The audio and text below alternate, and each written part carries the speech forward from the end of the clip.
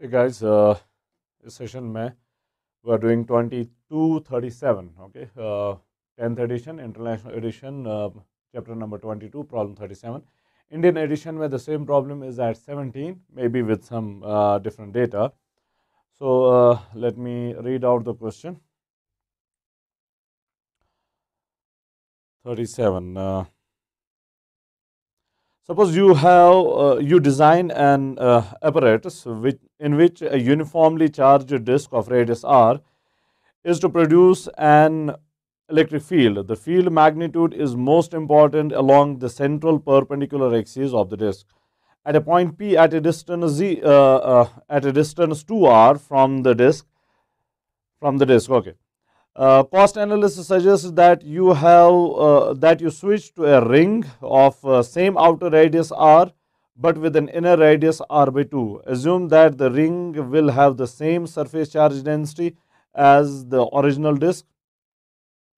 If you switch to the ring, by what percentage will you decrease electric field of magnitude at P? P is at a distance of 2r.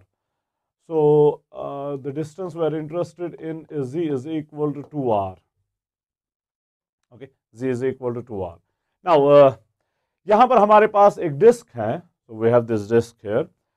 Uniformly charge disc है, इसकी charge density जो है let's suppose that is sigma. Okay, charge density जो है वो sigma के बराबर है. चार्ज डेंसिटी सिग्मा के बराबर है. Then for some reasons you have to switch to a ring.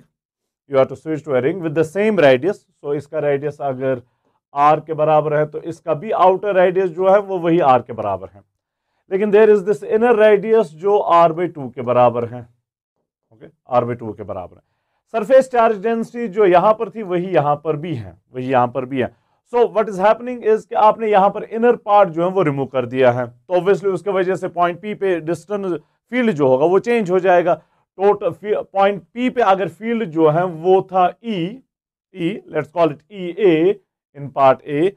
अब जब आपने ये पार्ट रिमूव कर दिया तो फील्ड जो होगा eight point, remember sigma is same, charge density is same, तो पॉइंट पी पे जो फील्ड होगा वो तो ओरिजिनल फील्ड होगा जो था, माइनस जो इस पार्ट की वजह से था. ओके, इस पार्ट जो पार्ट आपने रिमूव किया है उसी पार्ट के फील्ड भी रिमूव किया है. तो माइनस जो आपने इस यहां से रिमूव किया है, सो माइनस ई इनर. तो जो भी था सिग्मा सेम है, तो ओरिजिनल फील्ड अगर टोटल डिस्क यहां पर कंसिडर कर लेंगे वही होगा जो यहां पर है ई ए. लेकिन जो आपने इनर पार्ट रिमूव कर दिया है तो उसका फील्ड भी रिमूव करना पड़ेगा. सुपरपोजिशन प्रिंसिपल तो ये है, अगर आप ऐड कर ले तो फील्ड जो है वो ऐड करना पड़ता, अगर आपने रिमूव कर दिया तो फील्ड जो है वो रिमूव करना पड़ा. तो यहां पर फील्ड, अगर यहां पर फील्ड ई ए है, जो भी फिर होगा वो हमारे पास फॉर्मूला पहले से ही है, तो यहां पर फील्ड होगा ई ए minus E inner, where E inner is field due to the inner part. Okay, due to the inner part. Let's call this E B. ये फील्ड जो है this is equal E B for part B, for situation B. अब हमें कहा गया है कि by what percentage will the field decrease. Okay, percentage decrease जो होगा यहां पर फील्ड का वो कितना होगा वो हमें बताना है. At a distance of 2r, this distance z is equal to 2r जो हमने कंसिडर करनी है यहां से पॉइंट P तक. Same is the case here. Okay, now from problem 34, okay, problem 34 हमने फॉर्मूला डिराइव किया है फॉर द फील्ड. सो अगर आपके पास नहीं है, आपको पता नहीं है, तो 34 पहले देख लें, फ्यू सेशंस बैक. फील्ड जो है on the axis of A disc, that is sigma divided by 2 epsilon 0 times 1 minus z divided by under root of r square plus z square. E is equal to sigma divided by 2 epsilon 0 1 minus z divided by under root of r square plus z square. ये हमारे पास formula है, ये हम apply कर लेंगे इस situation ए में और फिर सिचुएशन बी में देखते हैं कि फील्ड जो है बाय व्हाट परसेंटेज डिक्रीज हुआ होगा. सिचुएशन ए के लिए लेट्स गो फॉर ए. सो ई ए जो है, let's call this E A, same चीज, जी बाद में सब्स्टिट्यूट कर लेंगे, वो किसके बराबर है, 2r के बराबर है. So EA is here, sigma divided by 2 epsilon 0 1 minus z divided by under root of r square plus z square. R का वैल्यू वो बाद में सब्स्टिट्यूट कर लेंगे. Call this equation 1. Okay, call this equation 1. Now let's move on to the next one. EB जो आपके पास है, that is equal to EA minus E inner. Okay, EA minus E inner. Minus E inner is this field due to this inner part जो आपने remove किया है, वही field जो है वो वहां पर भी remove करना होगा. So this implies EB minus EA is equal to minus E inner. Okay, minus E inner. We're only interested in magnitude of the percentage decrease. Magnitude कितना डिक्रीज हुआ है, minus sign simply will tell you आगे चल के कि decrease हुआ है. सो I will write E A minus E B is equal to E inner. अब ये ई इनर जो है वो किसके बराबर होगा? फॉर्मूला तो सेम रहेगा, सिर्फ रेडियस आर के बदले में आपको आर बाई 2 लिखना पड़ेगा, क्योंकि इनर पार्ट का रेडियस जो है वो आर बाई 2 के बराबर है. Okay, that is R by 2. So let's do that here. So this implies E A, I think this is a bit darker. EA minus EB is equal to, formula same, सिर्फ R के बदले में R by 2 लिखना है. Sigma divided by 2 epsilon 0 times 1 minus Z divided by under root of R by 2 square plus Z square. This is it. This is it. So, let's further massage it. This implies EB minus EA is equal to sigma divided by 2 epsilon 0 1 minus, okay, now look here, Z divided by under root of, ये बन जाएगा R square divided by 4. okay, R square divided by 4. उसको मैं यहाँ पर cross multiply भी कर लूंगा तो बन जाएगा R square plus 4Z square divided by 4. okay, so let's write that here. 1 minus Z divided by under root of R square plus 4Z square divided by 4. okay, divided by 4. अब square root of 4 is 2. 2 को ऊपर लेते हैं. okay, so this becomes sigma divided by 2 epsilon 0 times 1 minus 2Z divided by under root of R square plus 4Z square. okay, R square plus 4Z square.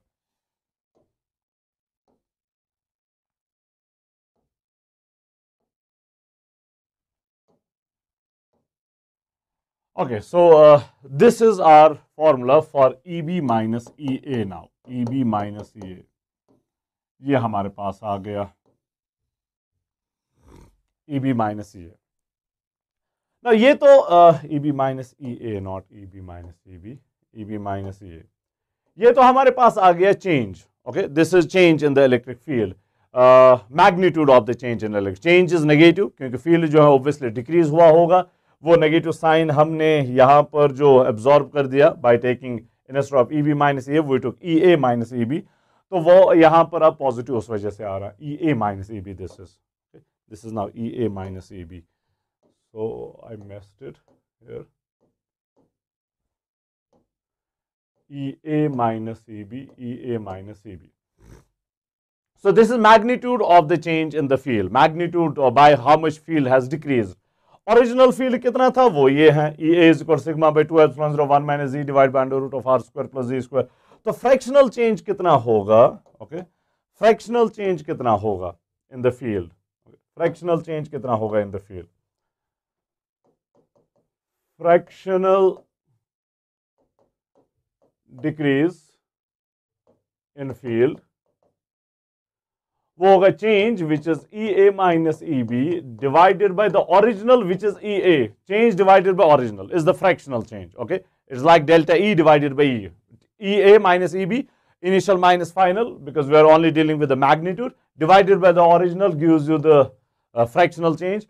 अब EA minus EB का value substitute कर लें. Sigma divided by 2 epsilon 0 1 minus 2Z divided by under root of Z R square plus 4Z square, R square plus 4Z square, R square plus 4Z square, then divided by the original field. Okay, original field is sigma divided by 2 epsilon 0 1 minus Z divided by under root of R square plus Z square. Okay, so this is it. This is it. So we just have to massage it a bit. Let's use a different color now. sigma by epsilon 0, sigma by epsilon 0 cancels out.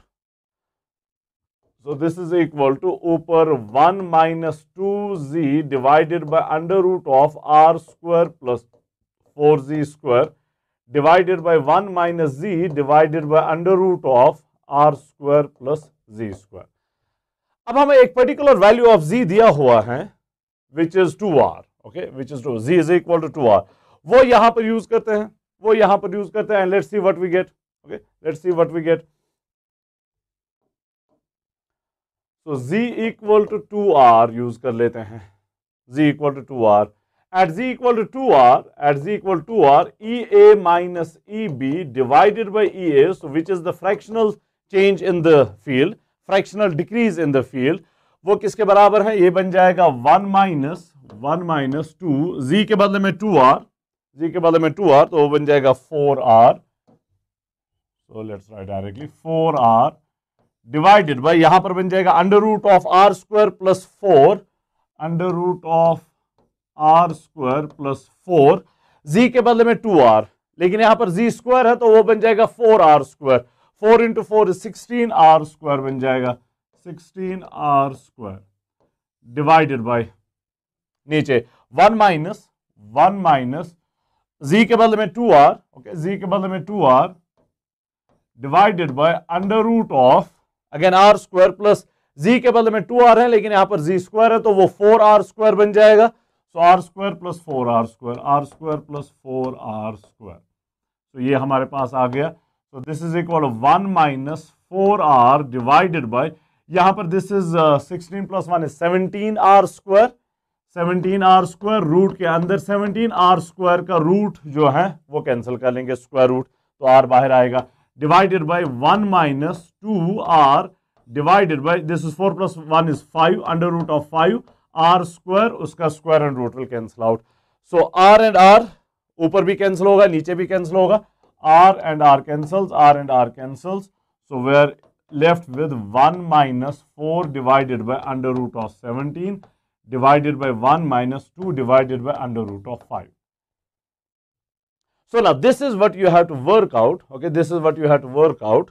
So this implies EA minus EB divided by EA, the original one, is equal to, now ये आपने workout करना है, मैंने पहले ही किया हुआ है. This comes out to be 0.2831, something like this, 0.38. So this is the fractional decrease. Percentage decrease कितना होगा? दैट इज 28.3%, ओके, 31%, या जस्ट अप्रोक्सीमेटली 28%. ओके, सो कितना फील्ड डिक्रीज हुआ है by removing this inner part of the disc? By removing this inner part of the disk, कितना field यहां पर decrease होगा? It will decrease by 28%. It will decrease by 28%, जो हमने यहां पर प्रूव कर दिया. Okay, 28%. Right? Okay, so that will do for this session.